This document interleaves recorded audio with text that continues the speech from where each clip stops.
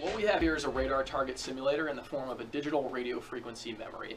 So any radar system is going to have two components: the radar electronics assembly that's doing the digital signal processing of that information to recognize where the targets are, and the antenna that's actually doing the transmitting of the RF energy and receiving.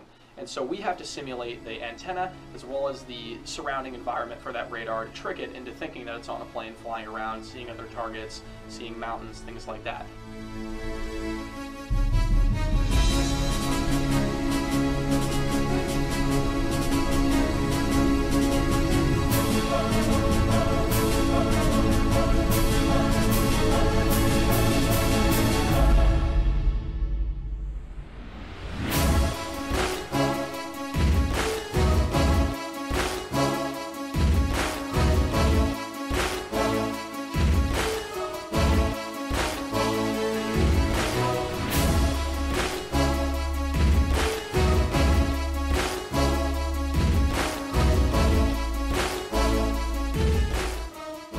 So what we have here is a dual CPU FPGA system.